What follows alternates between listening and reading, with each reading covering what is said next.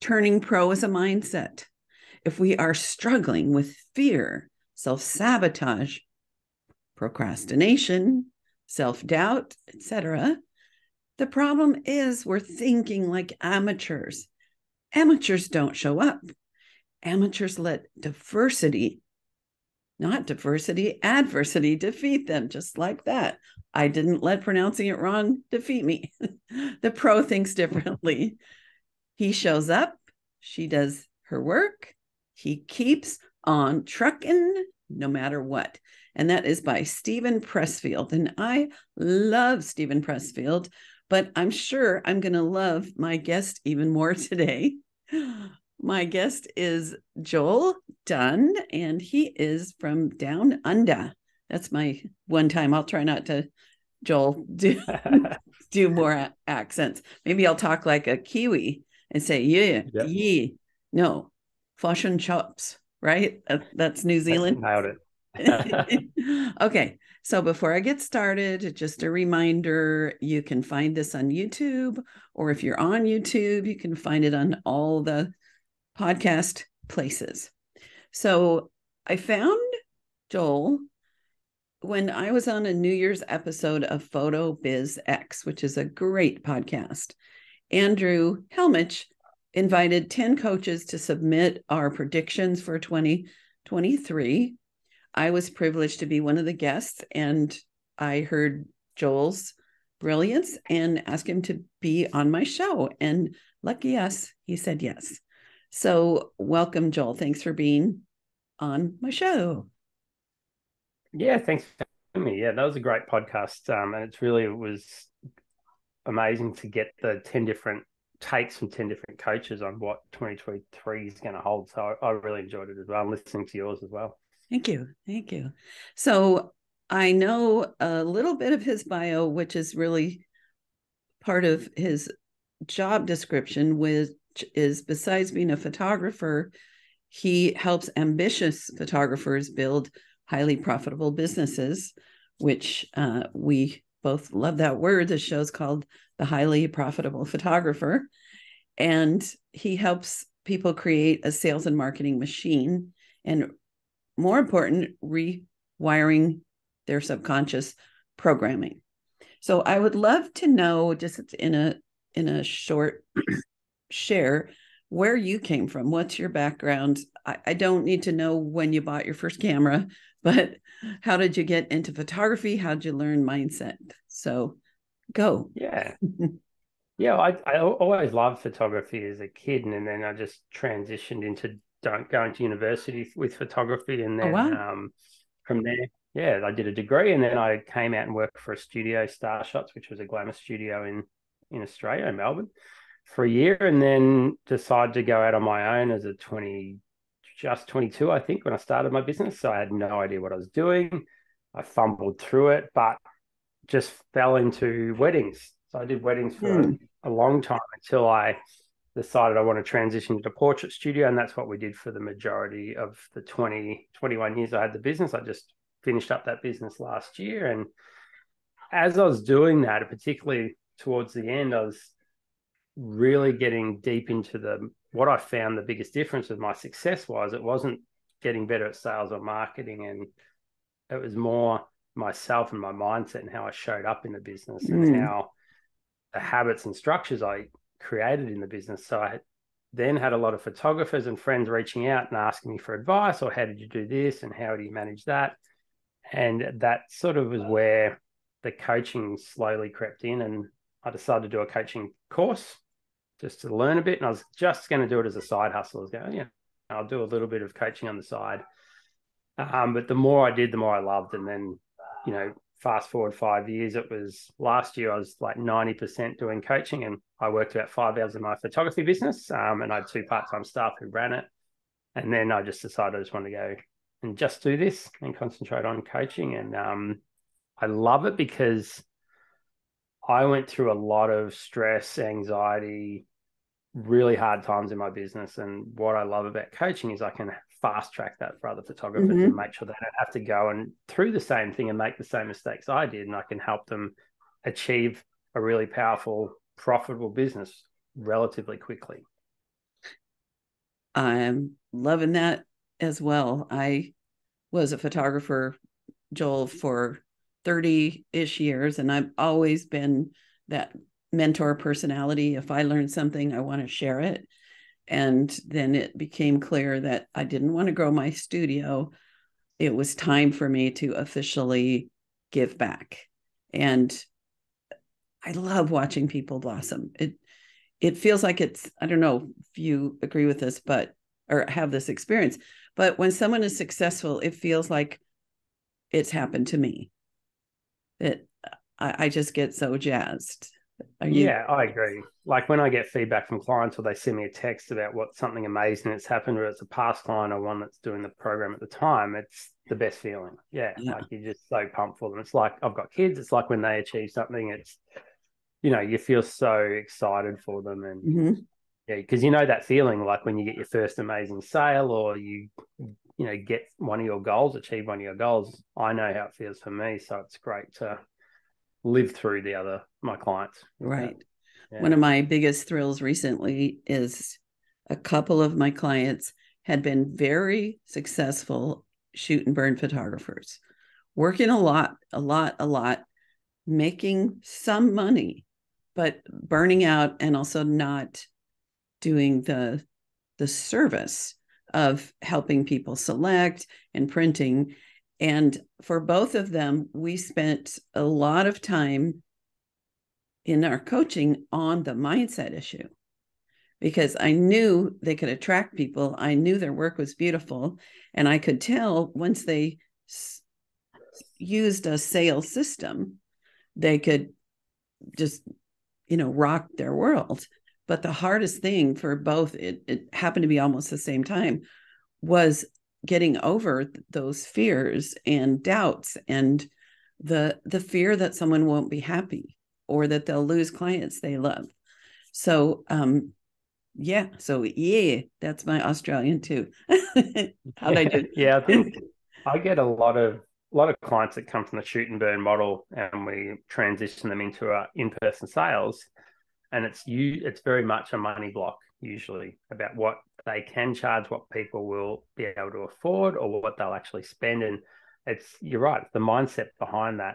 Once you get obviously you got to put the processes is different, but I think with the shoot and burn model, it's got a limited shelf life because you can only charge a certain amount for shoot and burn. You have to do a lot of shoots to gain the money you need to. So I believe, less is more, less clients for a better quality experience for them. Mm-hmm. And it's just an energy exchange money. So the more value you give someone, the more they're going to give you in money terms. I like that. I'm going to repeat that. Wait, it's an energy exchange. Yeah, So the more value you give someone, the more value they'll put on it, the more money they'll spend with you. Right. So when we choose to have phone calls, which I find, that right there is a barrier, and then planning, and then, photographing and then doing sales and producing for them, then it's a natural consequence that they'll be willing to invest more, and we need less clients, so we don't need anyone with a pulse, right? Yeah. Yeah. And then when you get to that level, I think it's understanding not everyone's your client as well. Like not everyone wants to spend $2,000, $3,000, $4,000, $5,000, but that's okay. You don't need everyone. You need a select portion of people. With shoot and burn, you're talking to a lot more people. But when you do it, you only need to be talking to your people, and you'll get the right people through the door when you start on social media and your marketing and different things, speaking your truth and stepping into your personality, and that will attract them as well. Mm-hmm. One of my clients recently said, well, yes, this last couple of months has been slower, but I have more money in savings than I've had all the year before, because I was dependent on that constant flow, whereas I've had 3 clients and I have $8,000 in the bank. And, that's, it's worth all the fear of change and fear of rejection and such. So, okay, I would love for you, first of all, to define the word mindset.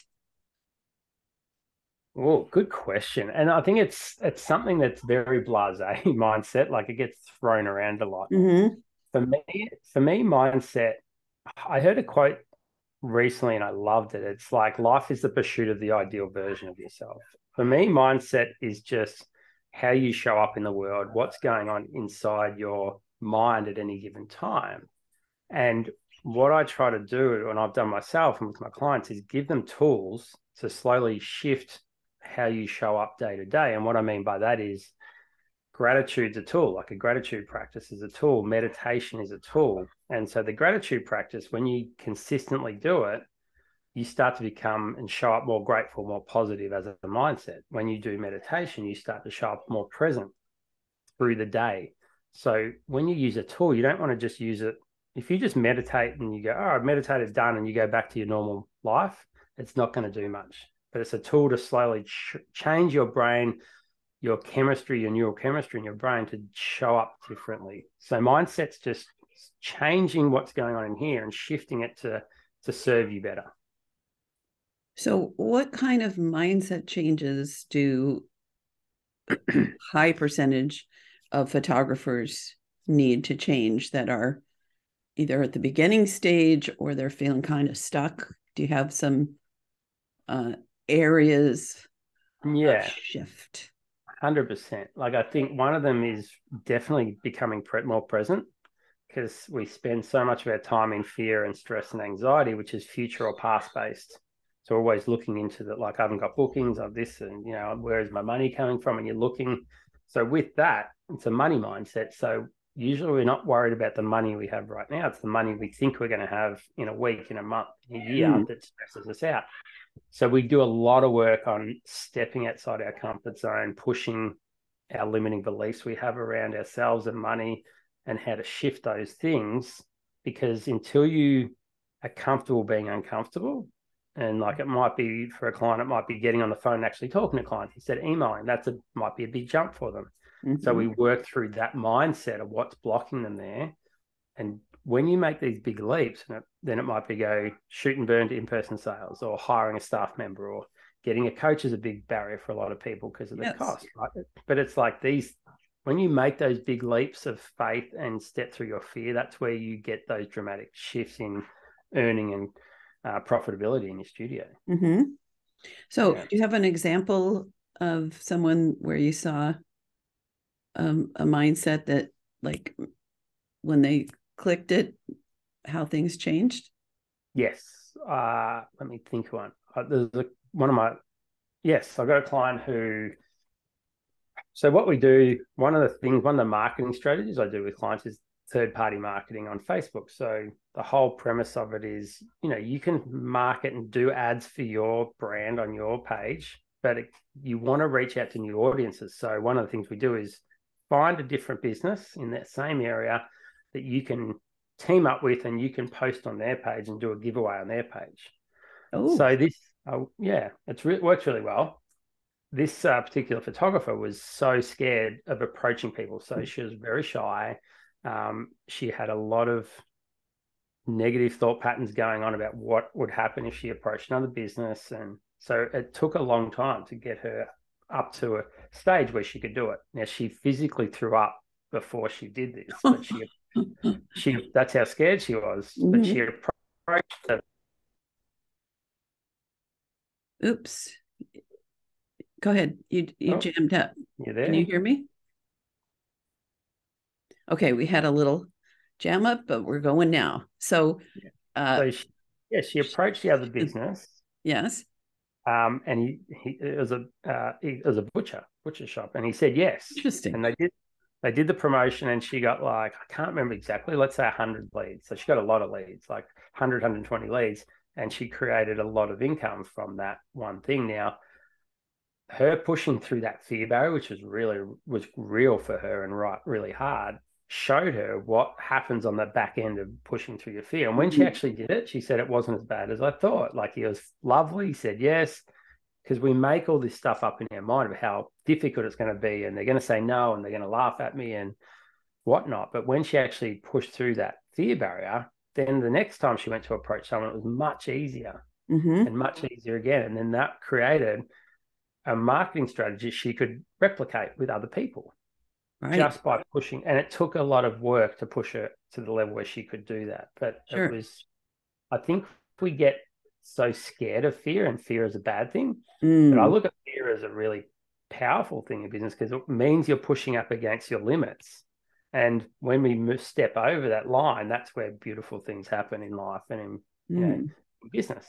Yeah. I love that. I read Dune when I was in my 20s. Have you read Dune? I haven't read it. I know what you're talking about, the book.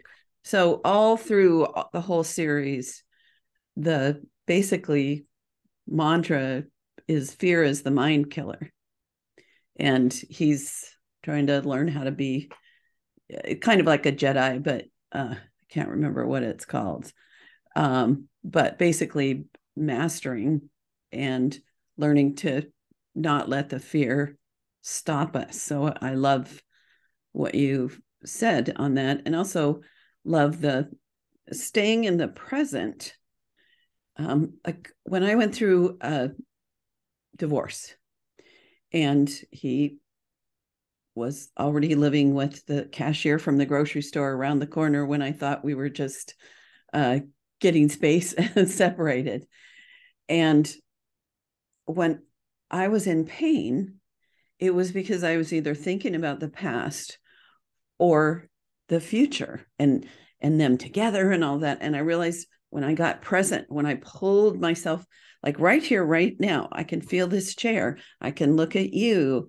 There's a car going by. Those flowers are pretty. No fear, no pain. So that was a training for me that I used to not only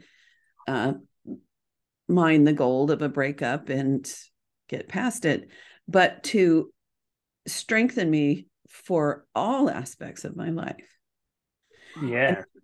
And that's what I love about being an entrepreneur, is those things will come up in our face that we're not as strong about, and our strengths will come up, and all of it for growth, all of it not only to be more successful in business, but wondering if you find this too, that it also, like, life becomes better. Our skills, our just daily inner world changes. Do you have thoughts on that?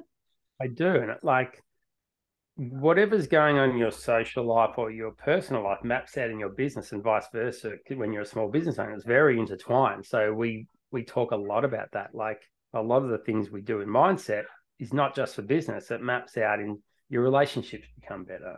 You're happier, you're more joyful, you show up better in life. So it's, anytime you feel fear, stress, anxiety, pain, I always tell my clients, what's going on? Stop yourself, and where's your thoughts at that time? And like you said, it's usually in the future, or it's in the past. And go, well, that's interesting. Like, why am I jumping to that? And just come back, whether you concentrate on your breath or what's right in front of you, or get present, and then it clears that out as well.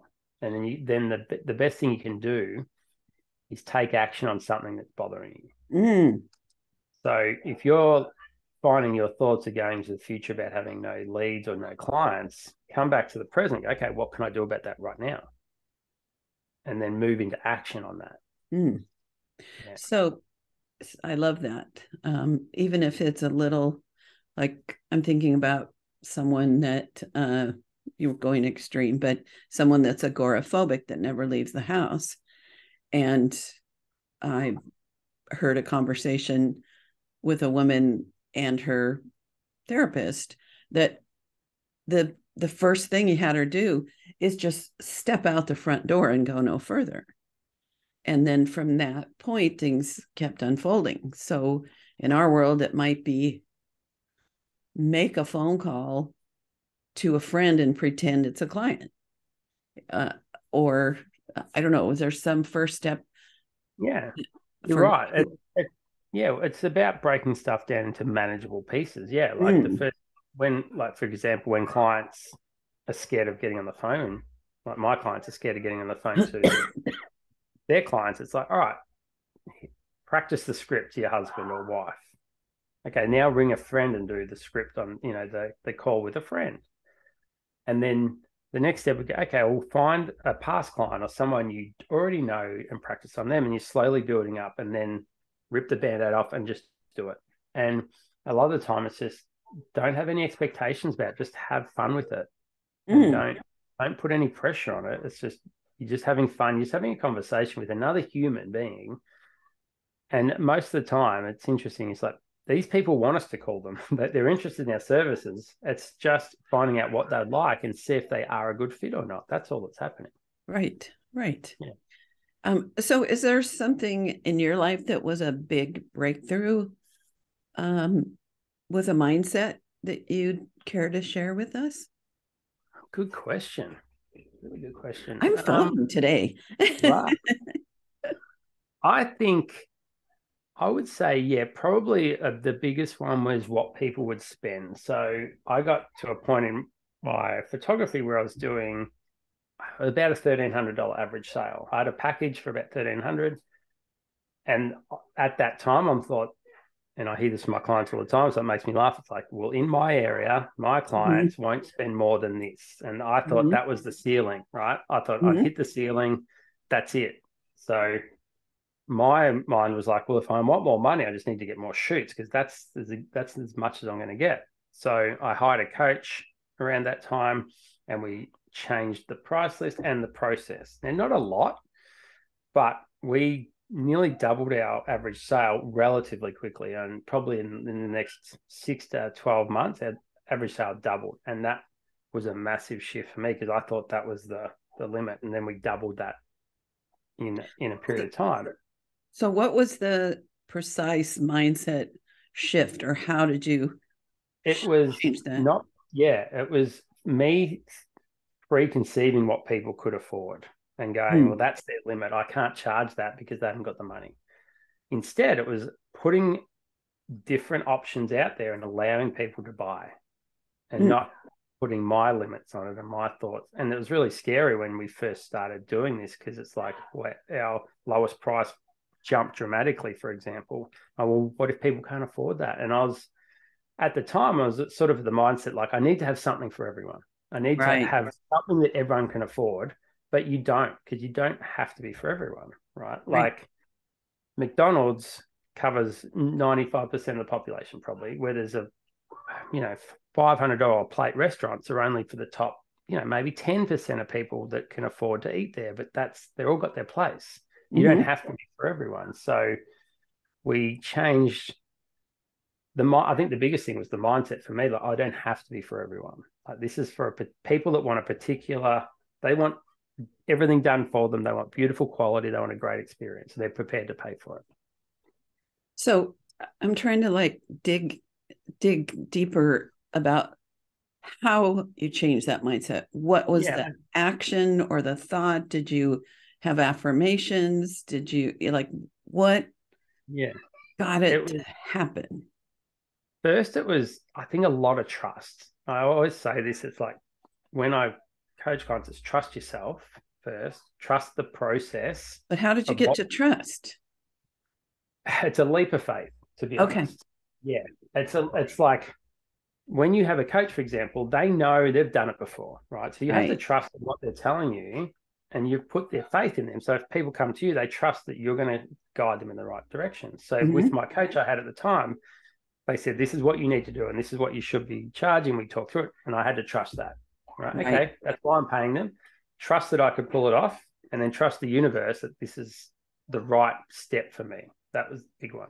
Right. And then it's really just getting over your fear. Yes, affirmations. I'd had quotes I'd read to pump myself up, for example, or that inspired me. That's around the time I started doing meditation and gratitude and those sort of things. And a lot of the time, why I talk about faith and trust is because until you have that first sale or that first person that comes through the process and it actually works, you're just going on faith and trust because you haven't seen it happen, right? Once you get that first reward or that first result, then it becomes much easier. Go, wow, okay, this could work. and then your confidence rises to the, and then you keep doing it. Then it just becomes natural. It just becomes easy at a stage. Right. So right. I think that if you're looking for a key moment, it's just having the guts or the confidence to do it. Just do it. What's the worst thing that can happen is they don't buy or they don't book, or then that's just one client. So what I'm hearing is that you, based on the trust you had in your coach, and then you made a decision that in spite of your doubts, you took action. Yeah. And then that action gave you feedback that was like, oh, okay, I can try this again. Am I tracking that right? Yes, correct. And I think the other thing that was in my mind at the time is like, well, if I keep doing this same thing, I'm going to keep getting the same results. And I think understanding and knowing that I knew there was photographers doing better than me or getting a better average, and my coach had past clients that had got these results. So for me, it's like, okay, if someone's done it before, it's achievable, right? Right. So that's a big one for me. If I know someone's doing something, I go, well, they're just a photographer like me. If they can do it, why can't I do it? Mm-hmm. Yeah. Good stuff. Ooh, I love it. How do you address the lack of feeling worthy? That sure, I can do this, but I don't really deserve it.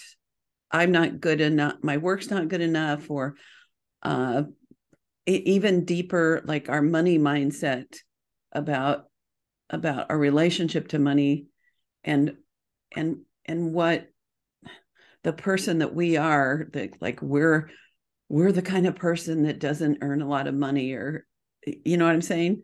So I do.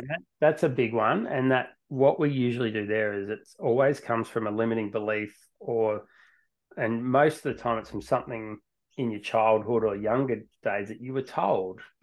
I've had clients that in their family, money was sort of evil, and rich people were assholes, and like this happened, this. So they had this money mindset that like, I can't be rich because it means I won't be loved by my family because they don't like money. They don't like people with money. Or, other people, they were told how useless they were, like as kids, or maybe it's their first job, or they had some experience that they didn't feel worthy. So we do touch on looking and sort of peeling back the layers and going back into what's the root cause of this, deservability, right? Right.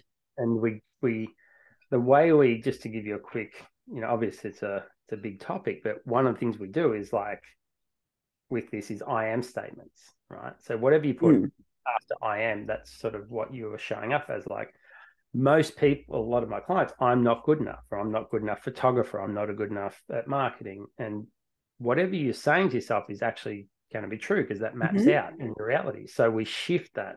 And the way we do that is I get them to sit down and write out their ideal life. Like if anything was possible, what would that look like? Like what's your business doing? What are you driving? Where are you living? Who are you living with? Where are you going on holiday? Everything. And then you read that and go, okay, what's that version of you? I am what? What is that person? They're powerful, they're energetic, they're successful, they're abundant, whatever comes up. And we write out 5 or 6 of those, and then we read those out. And as part of the morning ritual every day, it's because you have to show up now to get results later, right? So you have to start embodying that person. What we tend to do is go, when I've got that, I'll be happy, I'll be successful, I'll be everything. But what you have to do is bring it to now and go, I need to show up as happy, successful, confident now to get that future reality. So that's the part of the shift that we do as well. Yeah. To rewire it. Because with habits like that, if you do something every day, you're starting to rewire what's happening in here. Right. That reminds me of a life-changing book for me and many others called You Can Heal Your Life by Louise Hay. Are you familiar with I know Louise Hay? Yeah, I haven't heard that book. No. So that was her first book. And she wrote it. She was one of the first people during the AIDS crisis that just started loving the people in San Francisco, I think it was San Francisco, that were sick, and the whole community. And she started giving lectures, and it basically mindset. And in the book, one of the exercises is to look in the mirror and say those affirmations. And I remember how hard it was for me decades ago to be, I'm beautiful, I'm smart, I'm powerful, everyone loves me. And now it's like, yeah, I am. Yeah, you are.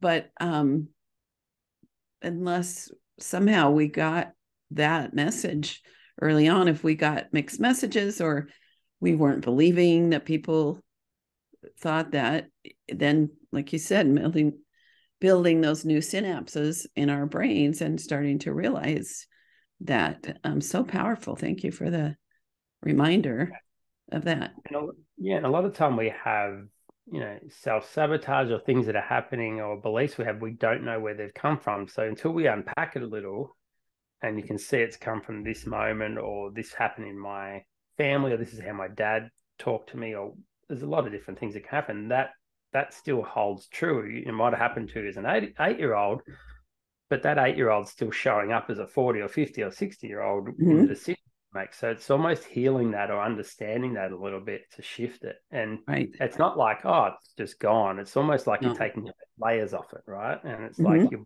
taking layer after layer off and getting better and better at showing up differently. Right. Oh, I had two thoughts in the middle of that, but then I got so engaged in what you were saying. One of the things that I like to help people separate is their product from their worth. As artists, and especially when we're kids, we take our precious creations and say, here, what do you think? And I feel like people often, when they're, afraid to charge well, I think some of the reason people do a shoot and share is because they're afraid to actually be with a client and see their reaction, because they're afraid they're not going to love it. And it's actually the opposite, because we're showing them pictures of people they love. So if we do even an okay job, our clients are going to enjoy it.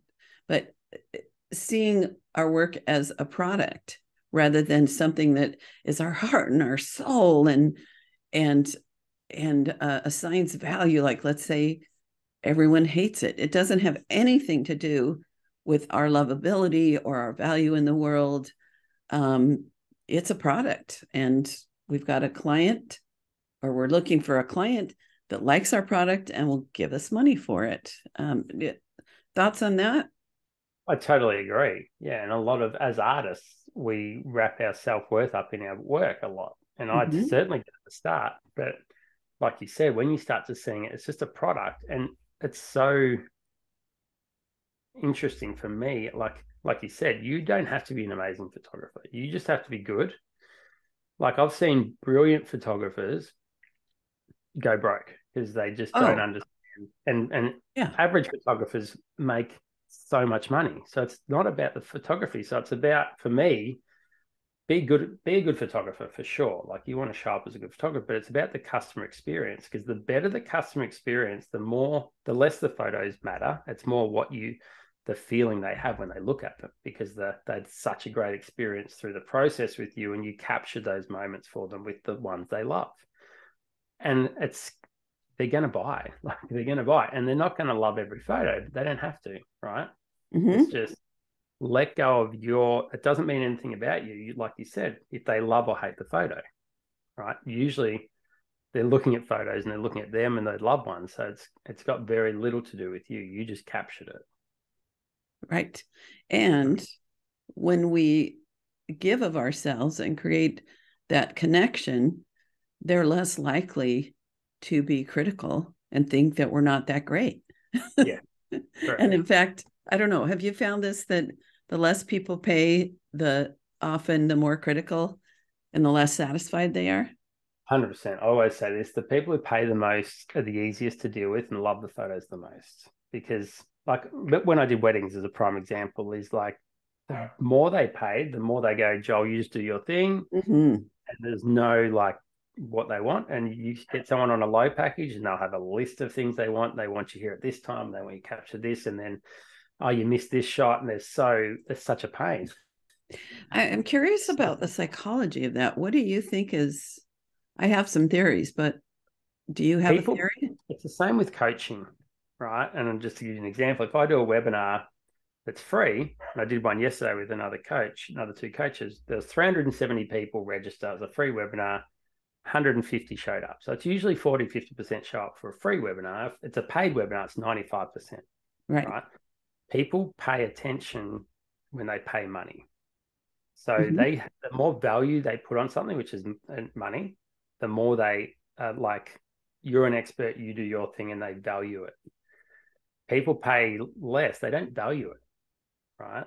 Like if you bought like I've done this before, I bought $100 online course to learn something, and it's a video series, and then you watch one, then you just forget about it. Oh, it's only $100.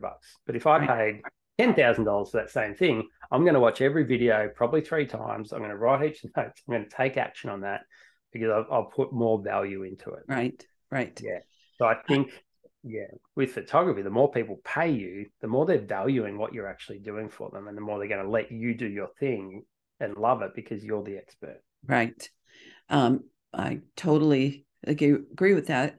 My other thoughts as I pondered this, because if they don't value it, why are they extra critical? And I've been trying to find somebody to paint my house, and it's a wood house, so it needs to be scraped off, and there's some issues of the government needs to make sure they handle, if it's lead paint anywhere, they handle it right. And I've gotten quotes from $8,000 to $40,000. So if I decided to hire the $8,000, who might be even better than the 40,000, I would doubt his expertise. So I would be watching everything he did, expecting problems, expecting him to not do what I want. But if I break down and hire the most expensive one, I'm going to assume that they're doing it well and perfect. So that's one of my little, like, maybe that's the thing, is we could do the exact same job, but I'm going to figure it's not as good. If I buy something for $29 at like Ross Dress for Less, do you have those in Australia?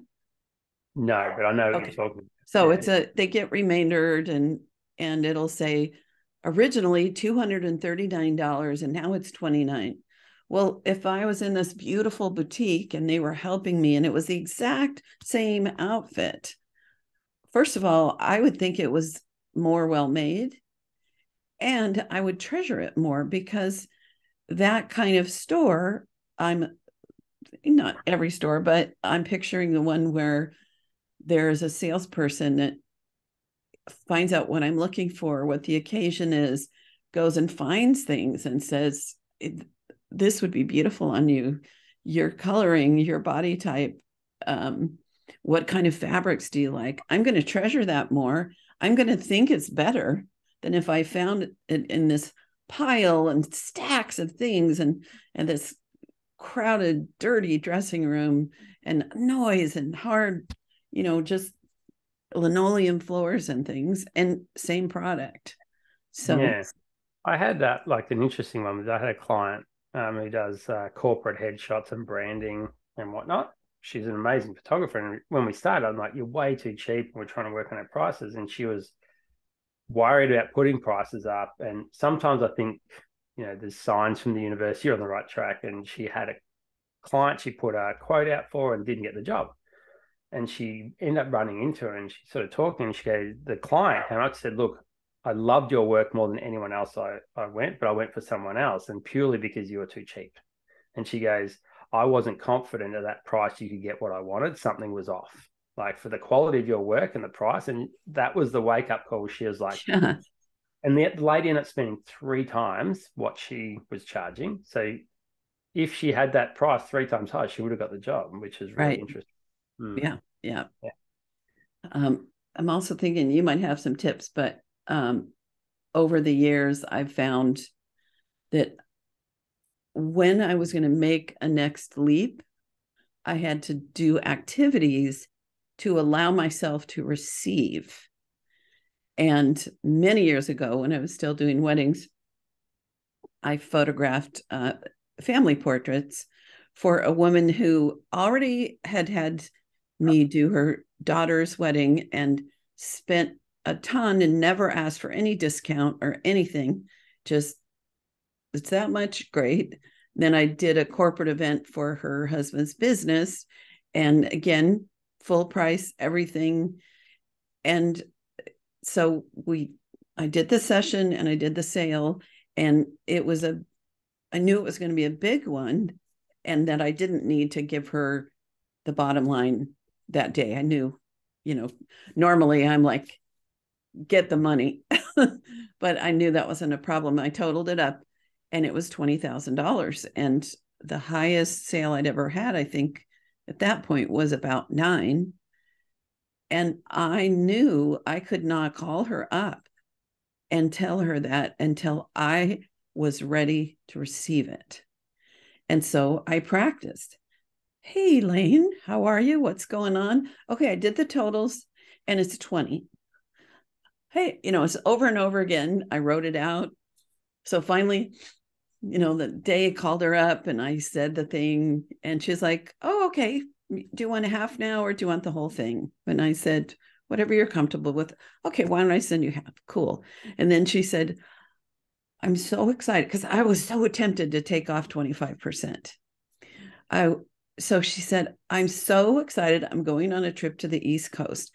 And first, I'm going to meet with an art dealer and buy a painting from Picasso's daughter. Then I'm going to, we'll just say Versace, and he's going to design a gown for me for this gala. How would I have felt if I had taken off 25%? It was such a huge lesson for me. And I think I think it was, you're aware of, you needed to, create that confidence when you talk to her and know your worth as well. But the interesting thing when you talk about that is, like, I always say, if you're at $50,000 and you want a $500,000 business, if you gave that $500,000 business to someone at a $50,000 level, they would just implode, right? Because they haven't got the level of mindset and confidence and to hold the space for that money yet. Mm-hmm. You have to build it up. And what I mean by that is doing affirmations, doing mindset work, building up what you can hold as a person. And that's why so many lottery winners go broke within, I think there's some stat like 90% of people who win the lottery go bankrupt. Because they're all of a sudden, they've got this money, but they can't hold that money, right? They haven't got the mindset to hold that money, so it leaks out. It's the same in business. You have to build your mindset up to hold a higher level of money and success. And doing the work, doing affirmations, meditating, working on your limiting beliefs, stepping outside your comfort zone over and over. They're building a muscle for you to hold a higher level. Right. And yes, early on, I remember that wanting to break the $1,000, the under $1,000. And so I started meditating. I started picturing people coming in the studio and writing me checks. I wrote out some checks, dummy checks, and I had people hand them to me for like $3,000-$4,000 and give me this great big hug. I visualized like raining money just to get that energy, getting that vibration expanding. When I decided to do a podcast, I physically felt the barrier of expansion. And you and I had talked about Jesh Diracs. And I did his workshop, and when he did a one-on-one, about a half-hour session, and he's this, if people don't know him, he's like spiritual, creative, Pied Piper, really one of a kind person. So he kind of sometimes will channel truth. And he said, Lucy, you're going to be doing what I'm doing, because at the time I wasn't coaching, and you're going to do it worldwide. There's some barrier you need to go over, which I figured out what that was. And then it's all going to come to you. So when I decided to do this, I almost felt a shell around me. And I had to energetically, vibrationally meditate, all the things that, Joel, I know you know what I'm talking about, to imagine expanding worldwide. And yeah, I didn't know you were like all into the woo woo like I am. So I love this conversation with you. Yeah. I think, go ahead. I was going to say, it's interesting you say that, because I think every time I've taken a big leap up in my business, it's always come after a big struggle internally or mentally as well. Like it's almost like you're shedding a shell, like you sort of talked about. You're shedding something to create a new version of yourself, and it's happened a couple of times where it's been maybe a period of a week to a month of really internal hard work and going through some stuff, and then you come out the other side and it's just like you've expanded and you've got so much more space to hold what's coming for you as well. So I think sometimes people feel they're going backwards and like, why am I feeling like this? Like, no, it's getting you ready for the next level. Right. Yeah. Right. Like working out at a gym, if you want to lift, I don't know, 100 pounds and you can't even lift 5, you're going to build up to it. Yeah. And yeah, I love it. This is great. I am bummed that you live so far away, because I want to hang out with you. Well, I'm hoping to come to America later in the year, potentially with doing a couple of speaking things. But if I'm around your area, I'll definitely let you know. Well, come speak in San Diego. If you're doing that, San Diego's the best city in America. So not a lot biased. of people think so. What? Not biased at all. No. Well, that's why I live here. Otherwise, I'd go live that other place. I mean, we have great climate and we've got the ocean, and people are friendly, and so I like it here. There are more beautiful places, but anyhow, come visit. So, all right, so I'm sad to let you go. So I have 2 questions. One is, how do we get in touch with you? And do you have, I know you have something you're offering the couple of people, the first 2 that sign up. So how do we get that, and how do we connect with you? Cool. Thank you. So I've just started sort of exploring Instagram. I haven't really been on Facebook a lot with the coaching business. Haven't really done much on Instagram, but we're really going heavy on Instagram with content. We want to give a lot of value with like little tips and videos and mindset things. So Johl Dunn on Instagram, which is JOHLDUNN. Look up there. But if you first 2 people that jump on the website, which is JOHLDUNN.com, johldunn.com, you can go and you can send me a message on there or on Instagram, first 2 people, and sort of mention this podcast. Then we'll do a free 30-minute coaching call with them to explore where they're stuck or what they need help around at the moment. Is there a limited number of those? Well, I will see how we go. Like I'll say at least 2, and potentially could do more depending on my diary at the time. But yeah, 2 to 4 probably. Okay. And I didn't catch the address on that, or what's your website? JohlDunn.com. So JOHLDUNN.com, spelled a little different. Okay. And H is H in Americans, in case someone missed that. Yep. Yeah. Oh, like when we first logged on and you said, I think, how you going? Is that an expression? Yeah, how you going? Yeah. How you go? I remember when our mutual friend Steve Saporito said that, I was like, what are you asking me? What?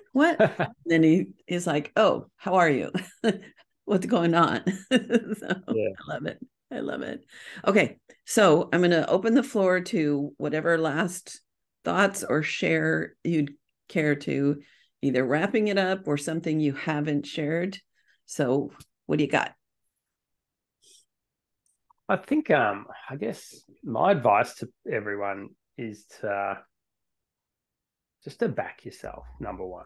Like if you want to have the business of your dreams, there's no reason why you can't have it. The only thing that's stopping you is you at the moment. So you just got to back yourself and push through it, the fear barriers you have around certain things, and always be curious. Like always look for podcasts, books, coaches, Instagram accounts, something to give you motivation or help you move through. And I'm always looking for different things to take me to areas I don't understand enough or that to give me motivation.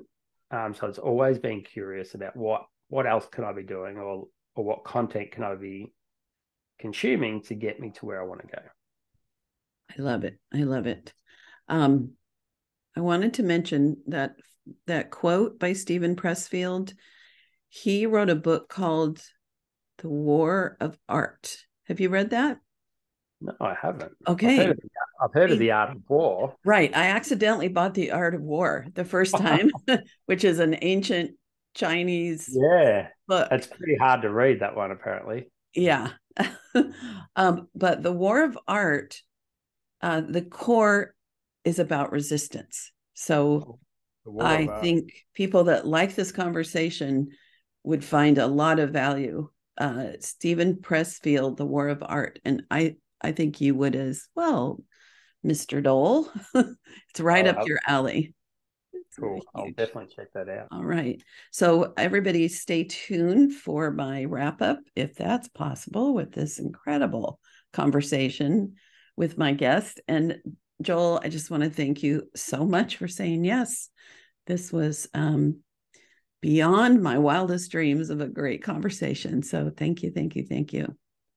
No, thanks for having me. I loved it. Really enjoyed it. I love having conversations with other like-minded business owners and photographers. So yeah, thank you. Okay. Hey, everybody. Thanks again for listening to this and all the other shows, and subscribing and telling your friends. So here's a quick wrap up. We talked about mindset, and Johl's, some of the bullet points that I have are, he said that life is the preset. Maybe I didn't type that right. Anyway, a good mindset is having a picture of the ideal version of ourselves. And he says there are lots of tools, which I agree, to help change our brain chemistry so that we can receive, so we can be more successful, so we can be that ideal version of ourselves. And I love that he suggested the first step is to become present to ourselves. When we're in fear, we're worrying about something, we're not in the present. So also, we want to be comfortable being uncomfortable. I liked that. And he said, if we're afraid, it means we're pushing against our walls. And when we do that and we push through, then we have more space in ourselves. He suggests we take action on something that's bothering us, looking at what our biggest fears are and pushing through that. He talked about the importance of trust. And I asked him, well, how do you get to that trust point? And he said things like, and I'm all about this: affirmations, meditation, letting yourself hit the wall, getting to that point where you're just sick and tired of what's going on. And instead of crumbling from that, letting that push you to do new things, getting support, having a coach, of course. To me, also going to groups and studying, reading, conferences, all that good stuff. We talked about limiting money beliefs. And So many cool things. The I am statements, I like that. So that's it for now. And I'm so excited. People have been sharing that this podcast, not this episode, this podcast offers something different that there may not be anyone with the amount of years of experience that I have and my perspective, even as a woman. I don't know what else, but that there's something about this show that is different. And I so appreciate you listening and just letting friends know, even people who aren't photographers, but are entrepreneurs, or have goals in mind, that there's some good stuff here. And I've got some great guests like Johl Dunn. It's fabulous. Anyway, so thank you, Johl, if you're listening to this. Bye for now.